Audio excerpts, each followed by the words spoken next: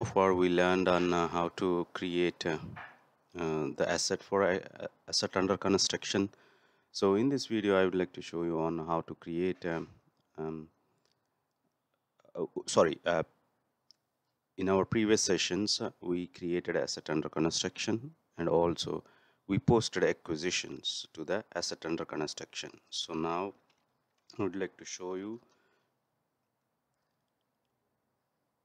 the asset under construction posting, invoice posting, or we have done using the PO or using a direct FI posting. So here you can see this is a 5,000 posted to this asset, and two, which is 15,000 is posted to the same different asset. So if you see, the acquisition posting is this, which is directly done to this asset. So now actually you want to capitalize this. So once this asset under construction is completed at one later stage, you are going to capitalize. So you are not depreciating when you are really incurring the expenses which needs to be capitalized. You will accumulate these expenses or the cost whatever you are paying for this. Once this asset is ready for utilizing or generating the revenue, then you will capitalize. Until then it should be shown as a asset under construction. So now you can see here, so how to do that. So to do that you need to go to the asset accounting, financial accounting, fixed assets, posting, and then go to the capitalize asset under construction, click on distribute.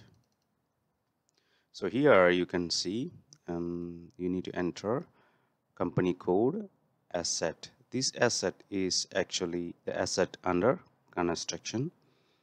So the asset I am using is this. So click on execute.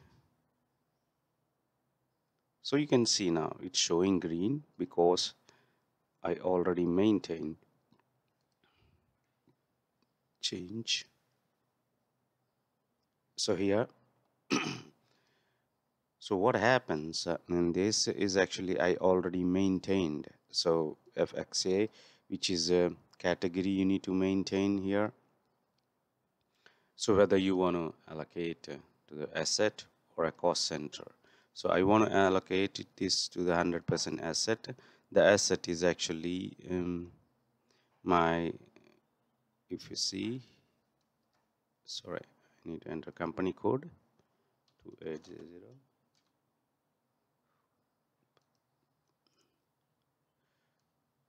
So you can see here. So I'm using the asset is 1000, which is my test which is under buildings.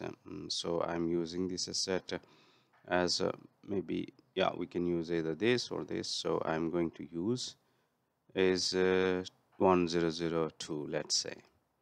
Yeah, so I want to do 100% to this asset.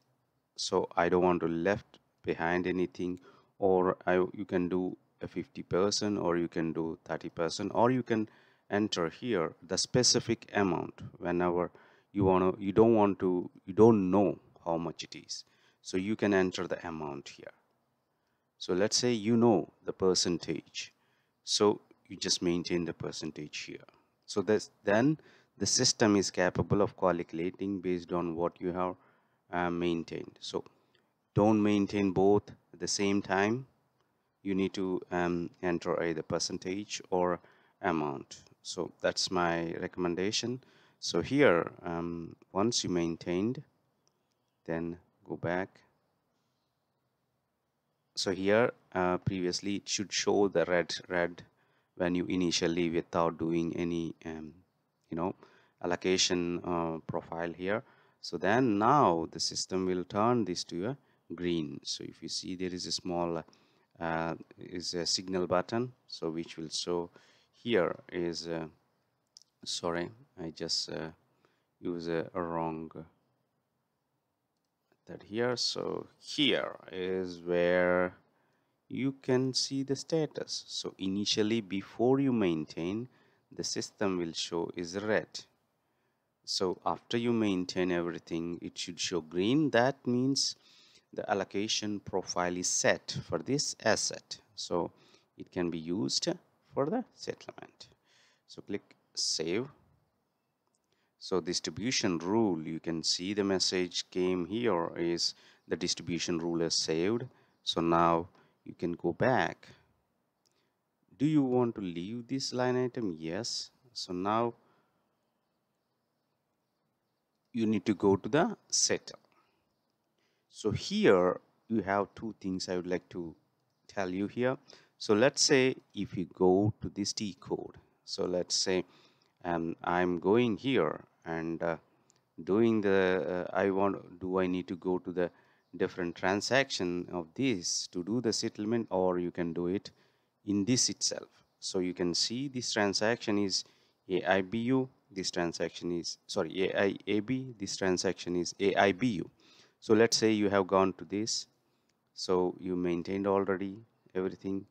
So now you select this line settle. So now if you see this here, you see what happens. The system automatically routing to a different transaction here when you click on a different button. So you don't need to go to the a different screen and change back to the different you know to come back to the screen. So there is various reasons why the SAP setup is like this, because some big organizations they do one person is doing setting the distribution rule, another one is executing it. So that's executing that settlement to capitalize and the month end. So this is how it is done. So now this is how we can do the settlement. So this is part of whenever is a month end, they do the settlement of each month before running the depreciation. Yeah. Now in the next session, I'm going to show you on how to settle the asset to the capitalize a fixed asset. Thank you guys.